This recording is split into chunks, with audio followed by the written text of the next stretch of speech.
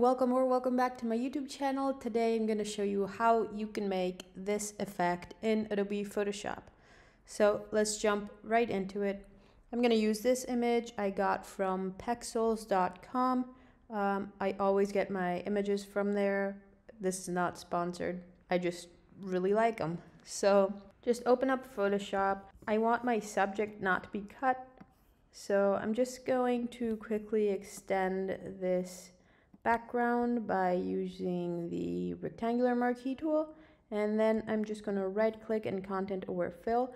I don't really mind it being ugly and not perfect like this because we're going to go and blur it later, so you're not even going to tell.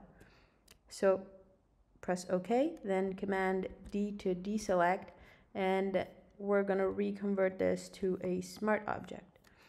Now, first thing we're going to do is go to Filter, Blur, and add some Gaussian blur. We're not going to add too much, maybe 2. And let me resize this a little bit. Okay, perfect. We're then going to duplicate this layer, and you can do that by either right-clicking on your layer and clicking on Duplicate Layer.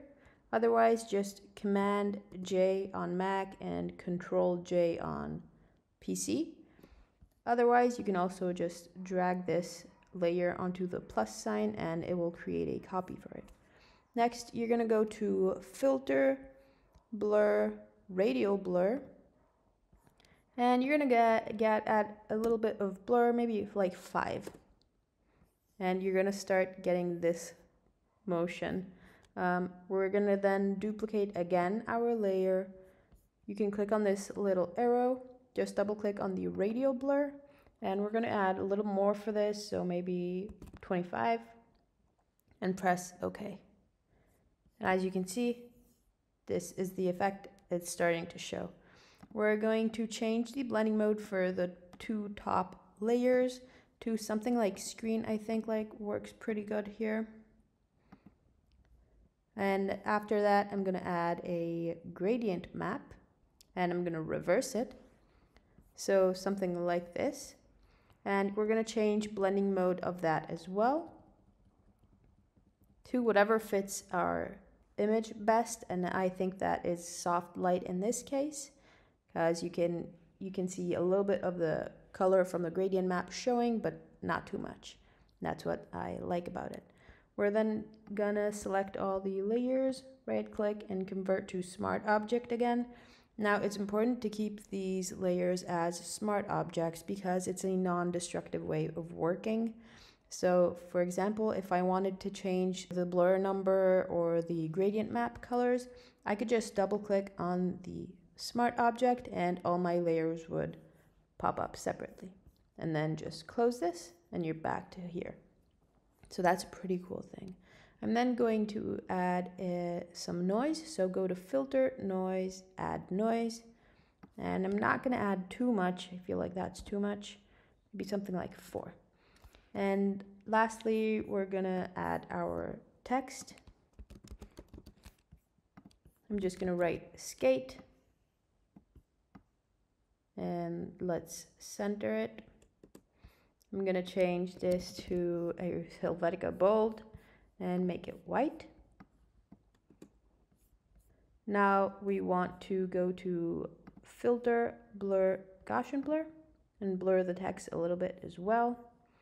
Next, go to Filter, Distort, Ripple, and we want the text to be a little rippled, kind of like this, but not that much, so maybe 50% to get this effect. Finally, we're going to double click on our layer to have the layer style window pop up. So as you can see, if you slide this, it's gonna have the text disappear depending on the lights and shadows. But what we want to do is separate this slider. So click Alt or Option key to separate them and slide this along and do the same thing on the other side. And you can see you get this really cool effect. that it's kind of see-through, kind of not showing the textures and all that stuff. And yes, that's basically it. I hope you guys enjoyed this tutorial. Feel free to follow me on Instagram. I'm posting daily designs on there, and I've been posting for I think like 540 or 550 days straight. So it'll definitely mean a lot if you go give me a follow on there. Yeah, I hope you guys love this video, and I'll see you soon. Bye!